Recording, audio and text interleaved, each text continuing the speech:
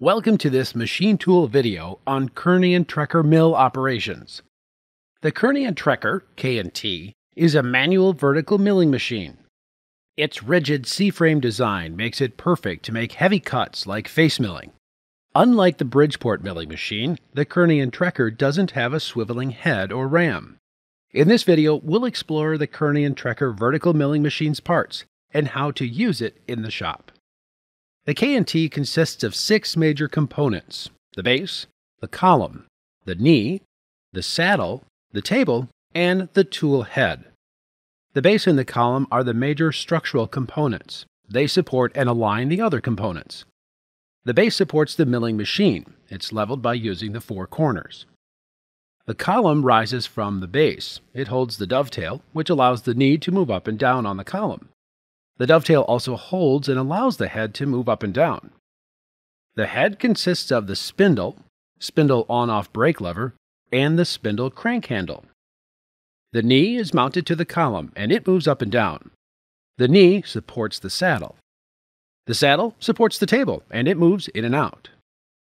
The table moves left to right. This is where the operator mounts the workpiece to be machined. Proper lubrication keeps the machine in good working condition. To lubricate the machine, pull the lever out and release it. Oil will automatically flow to specific areas. Use the lubrication chart on the side of the machine to find the other areas requiring lubrication. The K&T has a lock for the knee, saddle, table, and head. They allow the operator to lock an axis during the machining process. Let's see how each lock works. To lock the knee lock, move the knee lock lever to the up position. To unlock it, move the knee lock lever to the down position. To lock the saddle lock, move the saddle lock lever to the up position. To unlock it, move the saddle lock lever to the down position. To lock the table lock, rotate the table lock lever clockwise. To unlock it, rotate the table lock lever counterclockwise. Finally, to lock the headlock, move the headlock lever down. To unlock it, move the headlock lever up. Now let's talk about power. The K&T main power switch starts machine operations. Turn on the main power by pushing the Master Start button. You can select the RPM using the RPM selector on the side of the machine. Start by making sure the spindle is turned off. Then, pull the lever handle out and rotate it until the desired RPM lines up with the RPM letters. To put the machine in gear, move the lever down and engage the pin in the end of the handle in the hole. The K&T feed rate selector numbers are in inches per minute. To select a feed rate, use the feed rate selector dial on the front of the machine. Pull the handle on the lever out and rotate it until the desired feed rate lines up with the arrow. Move the lever to the left or right and put the pin in the end of the handle in the hole.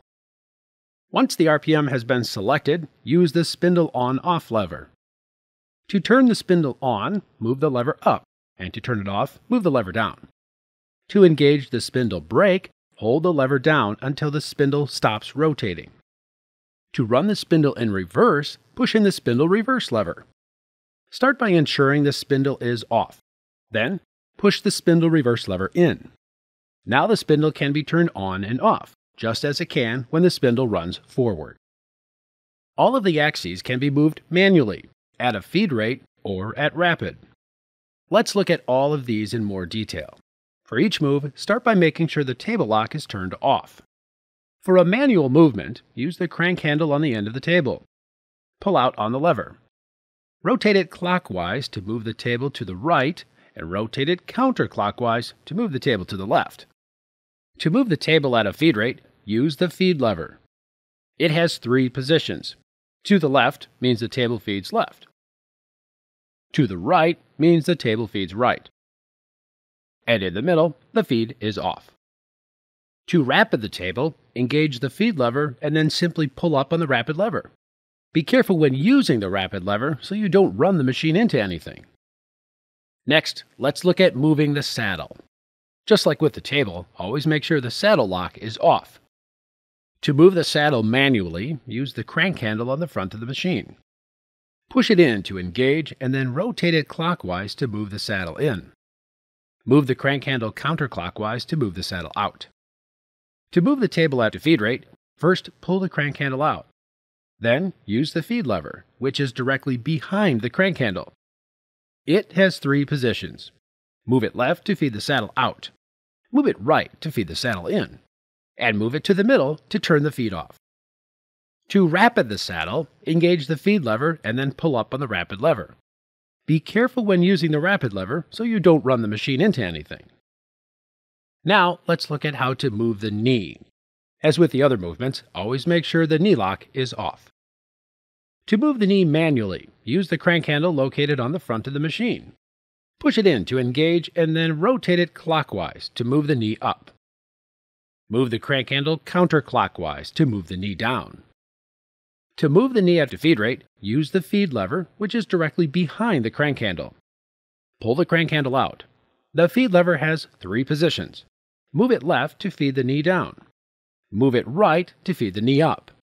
Move it to the middle to turn the feed off. To rapid the table, engage the feed lever and pull up on the rapid lever. Be careful when using the rapid lever so you don't run the machine into anything. Finally, let's review how to move the head. Start by making sure the headlock is off.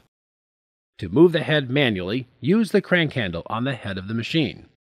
Rotate it clockwise to move the head down, and rotate it counterclockwise to move the head up. To move the head at a feed rate, use the feed lever on the side of the head. The feed lever has 3 positions. Down moves the head down. Up moves the head up.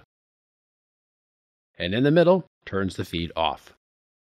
To rapid the table, engage the feed lever and then simply pull up on the rapid lever. Be careful when using the rapid lever so you don't run the machine into anything. Typically, the head stays in the up position, and we use the knee to bring the workpiece closer to the spindle. Every axis has a collar, which we use to set 0 for the axis.